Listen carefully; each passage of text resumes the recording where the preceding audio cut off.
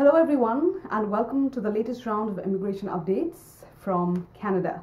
My name is Srijana and I am the registered Canadian immigration consultant for AJV Global based out of Toronto in Canada. I'm going to provide an update on the second half of May and everything that transpired in the area of Canadian immigration, and hopefully you will find this insightful. The 20th of May was a particularly interesting day as far as Canadian immigration matters are concerned, because on the 20th of May there was a very unusual out of the blue CEC draw here in Canada.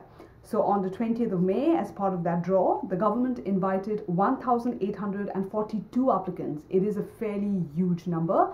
2021 has seen very large draws. Sometimes upwards of 5,000 and 6,000, but even compared to all of those draws, this was a particularly big one. So the government invited 1,842 CEC candidates, and the least CRS score was only 397. So this is a significant lowering of CRS scores, which largely used to hover above the 400 mark, but this is only 397. Now this was one of the more unusual draws, and we know of this particularly large draw that happened on the 13th of February, where upwards of 27,000 applicants were invited, and that was another CEC draw as well. So after that, this was another big CEC draw that happened on the 20th of May. So if you've been following me, you know already that the government in Canada has been facilitating long-term stay for people who are already here in Canada.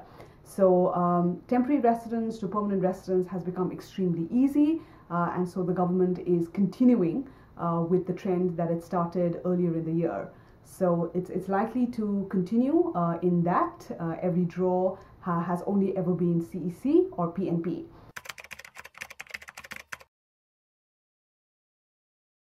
Having said that, the next point is, of course, the last draw that happened in May, which was the 26th of May, and as expected, after the PNP draw, after the CEC draw, we have a PNP draw. So this PNP draw happened on the 26th of May. 713 was the least CRS score. If you know anything about Canadian immigration already, you will know that a PNP nomination or a PNP letter will give you 600 extra points. So therefore, PNP draws have a significantly higher draw score compared to other forms of express entry draws. So this particular PNP draw had a score of 713, and without the PNP nomination, the CRS score needed to be at least 113. As part of this draw, 500 applicants were given invitations to apply, and they could then subsequently apply for permanent residence. So those were the two big draws of the latter half of May. 20th of May saw a very unusual CEC draw, and the 26th of May saw a PNP draw. This trend is likely to continue. If you're going to ask me again, when is it likely for an all-program draw to happen, which hasn't happened since December of 2020. We're all hoping and praying that it does, and the latter half of the year will hopefully open doors to applicants from around the world who are waiting very anxiously for the all-program draw.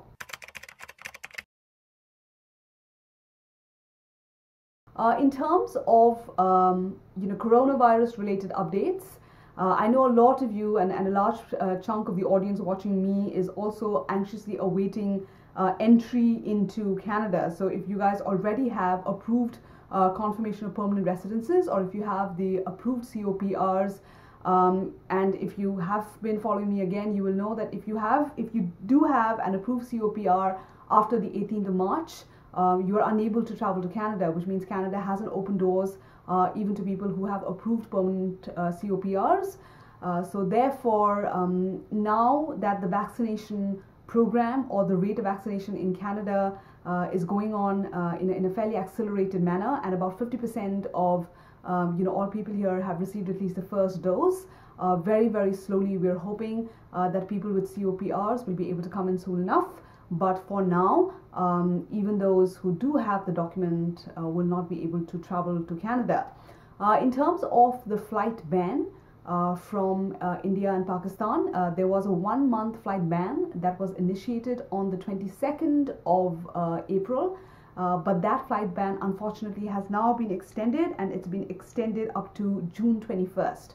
So no matter what document you have with you, you will be unable to come to Canada because there is a complete ban in incoming flights from India and Pakistan. And this is, it has been extended until June 21, and the situation will be reviewed as we come closer to that particular date.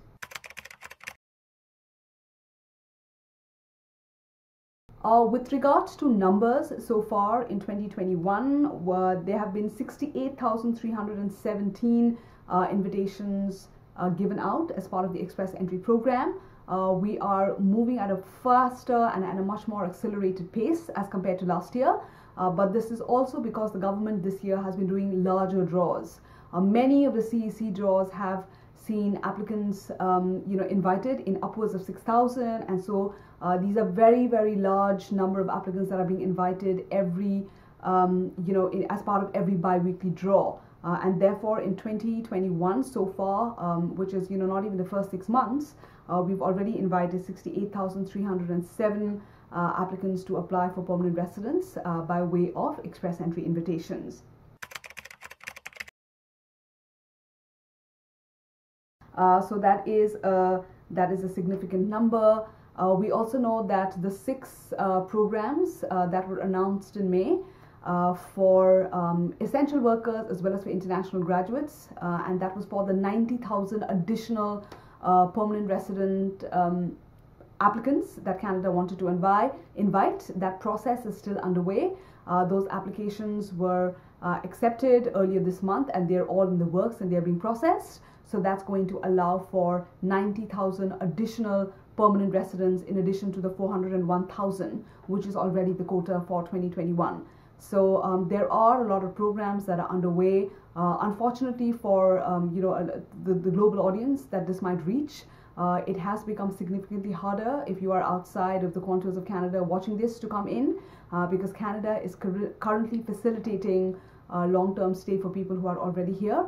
But of course, you are more than welcome, even with AJB Global, to look at PNP programs and determine eligibility for the various provinces that are here, because in addition to the CEC draws, PNPs are extremely popular. The provinces have become more and more active in nominating applicants. So if you do want to reach out to us for any of these programs, or if you even want to consider the study to decide pathway to Canada, which has now become a particularly lucrative one, given how easy it has become for students to stay on in Canada as permanent residents, you are more than welcome to reach out to us, and then we can have a look at creating a customized pathway for you all to Canada. So this was the update for the second half of May, and I hope you guys continue to join me as I navigate the many information systems and the many announcements that come through over here ever so often, and I hope I give that information to you in bite-sized nuggets. So thank you for joining me, and I hope to touch base with all of you guys soon. Thank you, and stay safe.